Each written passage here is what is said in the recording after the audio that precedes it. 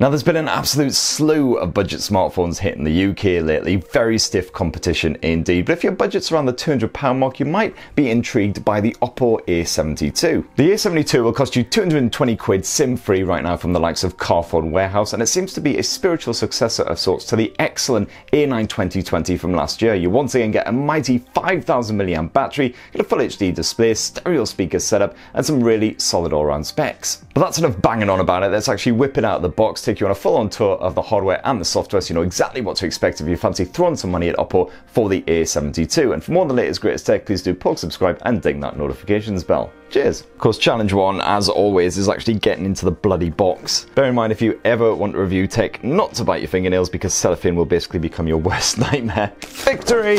Ah, God. Oh, certainly packed on there nice and tight. Right, let's see what you get in the box. Of course, you have the obligatory condom case to wrap around the Oppo A72 and help keep it protected. Got the smartphone itself, just stick that aside for a second. If you bag the A72 here in the UK, of course, you get your 3-pin adapter, bit of Type-C USB action. You even get a bundled pair of earphones as well, which is pretty generous. They're just the hard shell type, no soft silicone tips, so they are going to be proper ear scrapers, no doubt, but all the same, for a bundled pair of freebies, not bad at all. So here we have it, the Oppo A72, and as you can see, this is a lovely, colourful little number. This is the Aurora Purple version, although you can grab it in Twilight Black if you prefer something a bit more sedate. And it does feel like these colours are used an awful lot on budget smartphones, the sort of turquoisey blue and of course purple and all of that, but you know what, it's nice to have something a bit more vivid, a bit more vibrant, something that stands out. And there's very little official information from Oppo on what the A72 is actually constructed from, but it certainly feels like a plastic handset. There's a bit of flex in the back end when you apply pressure right there, but not to a troublesome degree. It certainly feels reasonably solidly constructed. And around the front, the display of the Oppo A72 is actually already covered in a pre-installed screen protector, so that should help to just save it from any little scratches and scuffs and everything when you're using it. So definitely no real shocks or surprises as far as the design of the Oppo A72 goes. It's a 6.5-inch beast, so again pretty much average for 2020. Got a decent heft to it, around 200 grams. There is an edge-mounted fingerprint sensor on the side of the Oppo A72 as well, though, which is definitely making a bit of a comeback in 2020. Great to see. I'm a big fan of them, so happy for that. Let's just give it a bit of a poke now and see if we've got any juice in the tank.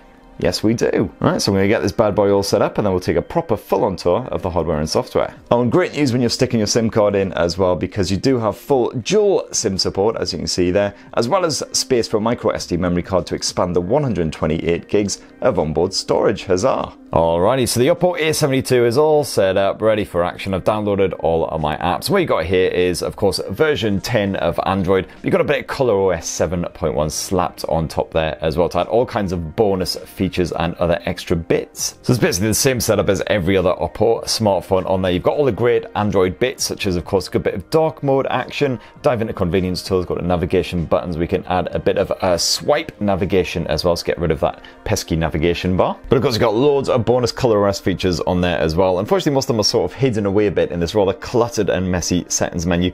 But for instance, you've got full face unlock to supplement the rather excellent edge-mounted fingerprint sensors. You can see there, it's nice and nippy and responsive. Certainly seems to be very dependable so far. But for instance, if you've got mucky hands or you're wearing gloves or something, you can just get a bit of face unlock on the go, and as you can see there, nice and swift as well. And the good news is that all of the features you would expect to find, even on a £200-ish priced smartphone, are present and correct, like NFC for your contactless payments and a good bit of dual band Wi-Fi support too. Now let's check out that 6.5-inch full HD display. It's an IPS panel, of course, and it looks pretty damn stunning, to be fair, for a budget display. Colours looking quite natural there, so reasonable contrast for an IPS panel as well. Viewing angles and everything's certainly fine, and on that top brightness, it should be absolutely fine for outdoors use as well. Certainly not one of the most vibrant panels around, but it's pretty common for a budget IPS display. So then generally those vivid hues don't exactly shine through. But you know, for a bit of Netflix, just want to kick back with a movie, something like that, it will do the job. And it's just a dinky wee punch hole camera effort here in the top corner as well. So very unintrusive, barely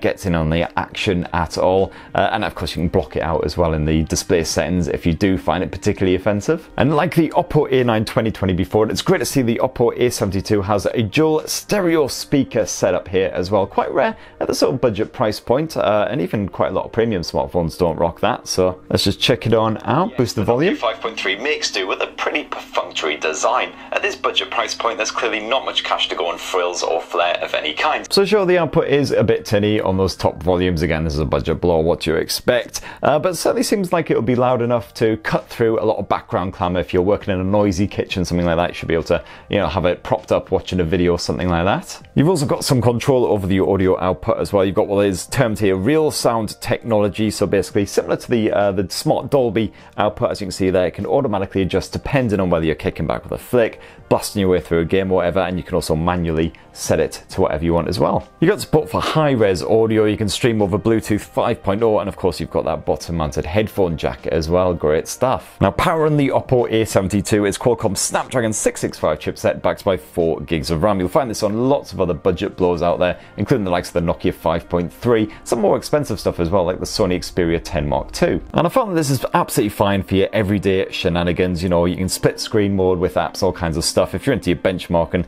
there's the results I got from here. Pretty standard for the Snapdragon 665 chipset. Should be able to play the latest games like Call of Duty and PubG Mobile, no problem as well, although on the sort of lower to medium detail settings. And you gamers, of course, have the Game Space app on board as well, which basically just adds a whole bunch of tools. Oh, I forgot to turn that volume down, didn't I? Yeah, this adds a whole heap of gamer-related features. So, for instance, you can give the performance a little boost if you need to. You can block notifications mid-game so you're not getting disturbed, all kinds of stuff. But yeah, stay tuned for my full in-depth Oppo A72 review to see if it really does handle that gaming well. So you definitely expect respectable performance from the A72, but one of the other definite highlights is the 5000 mAh battery packed inside, a match for the likes of the Moto G8 Power and a couple of other budget handsets. That should easily provide a full day of intensive use and probably give you the best part of 2 days of use as well, as long as you don't absolutely hammer the crap out of it. And when it is time to power up the Oppo A72 as well, it's got 18 watt fast charging on there, so not exactly going to blow your off or anything like that, but respectable enough. So let's finish up as always by taking a look at the camera tech, and slapped on the back end of the Oppo A72 is a quad lens arrangement, getting pretty fashionable these days even for budget friendly smartphones. And what you have here is a 48 megapixel primary lens, an 8 megapixel ultra wide angle lens, and then dual 2 megapixel portrait lenses. So it's actually a fairly similar camera setup to the Oppo Find X2 Lite, which is of course a bit more pricey. So nice and quick and easy to take your photos. You've got the usual toggles to play with, including HDR and a good bit of the dazzle color if you want to just make those punchy colors just that little bit more punchy. I tend to leave that off because it tends to overdo things. And you've got the various filters you can play around with as well. If you want to swap to good old portrait mode, of course you've got those dual portrait lenses on the back there, and that just helps to add a bit of depth while also giving you a bit of filter effect action too. So for instance, you can shoot a sexy bit of black and white portrait if you want to get all 1930s. You've got various other modes that you can play around with as well, including of course the obligatory sticker modes. It's a good one if you want to make yourself look all purdy. And you've also got a proper full-on pro mode as well if you want to mess around with the likes of the ISO levels, the white balance, get a very precise kind of shot. If you want to swap to that 8 megapixel ultra wide angle lens, just a quick tap here and voila. It doesn't look like the colors are quite as rich with that one, but again, that's quite a common symptom of ultra wide angle lenses in budget blowers. And you can also digitally zoom nice and easy like so. Apparently baby symbol line here is food according to the AI.